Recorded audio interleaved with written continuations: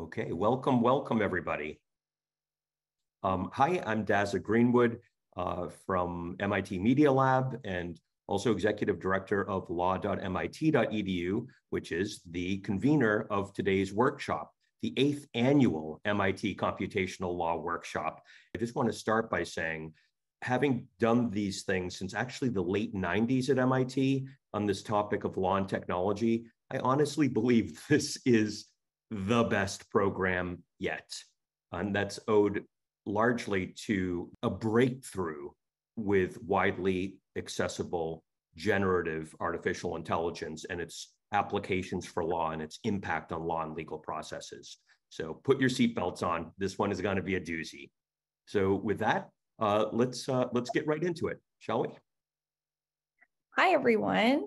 So we are so thrilled to see the incredible turnout and excited that so many of you are deeply engaged in this topic. It seems we are at the cusp of serious advancements in human-machine collaboration. If we are to consider then the roles and subsequent possible use cases for generative AI, how could we see machines as partners in our legal processes and practice? As we hear about the experiments and ways in which generative AI are finding integration and accelerating our everyday workflows, how do we appropriately account for and mitigate risks and harms of use? On the other hand, how could we be evolving our skill sets to not only enable more efficient practice, but also unlock more creative and critical capabilities? If we could move ahead a couple of slides. Yes, stop at the human. Next slide. I frequently think about the Human Diagnosis Project. This is a worldwide effort created and led by the global medical community to build an open intelligence system that maps the steps to help any patient around the world, in effect, a crowdsourced consult. For those of you unfamiliar with this reference, consults are typically a term used to describe conferring with multiple doctors at once for their opinion on whether or not this may be indeed the right diagnosis or treatment plan.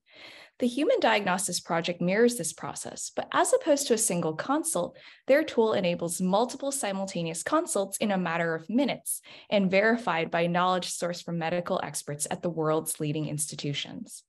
Interestingly, the key driver behind the technology is fundamentally this deep collaboration between human and machine.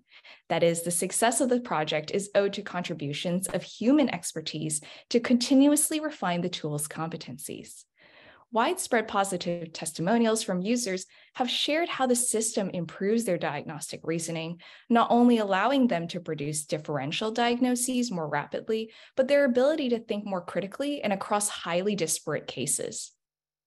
Evidently, I share this narrative by means of illustrating that we may find inspiration from the Human Diagnosis Project at the advent of generative AI.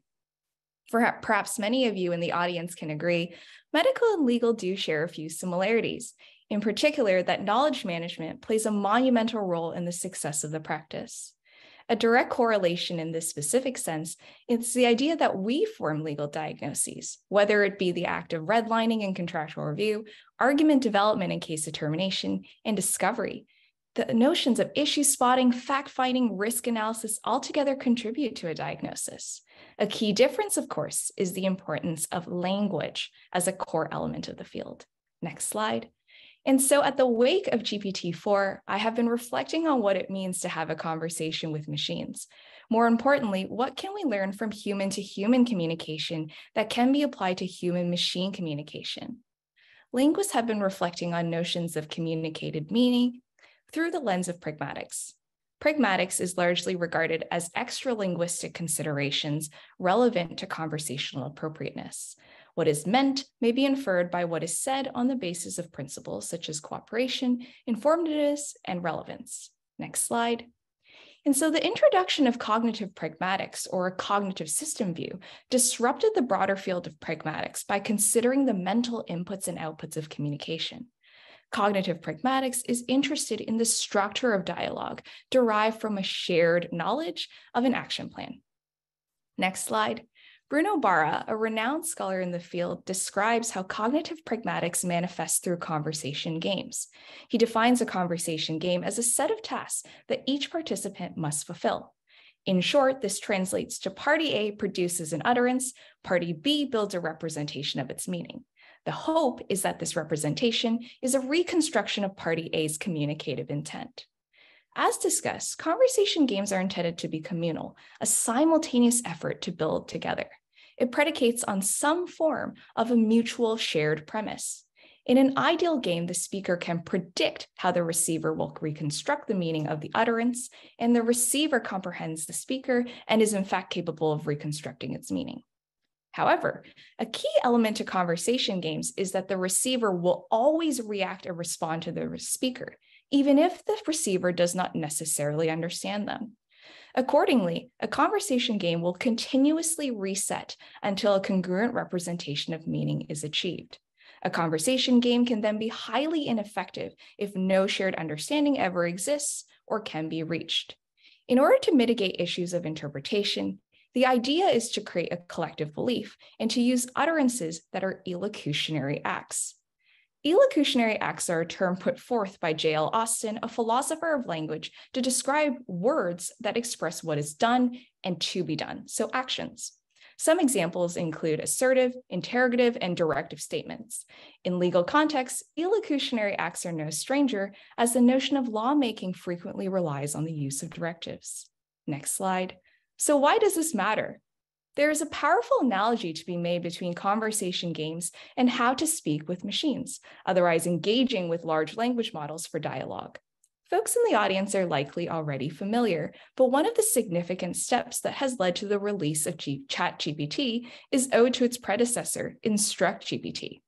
InstructGPT applied reinforcement learning to fine-tune GPT-3 to better understand written instruction.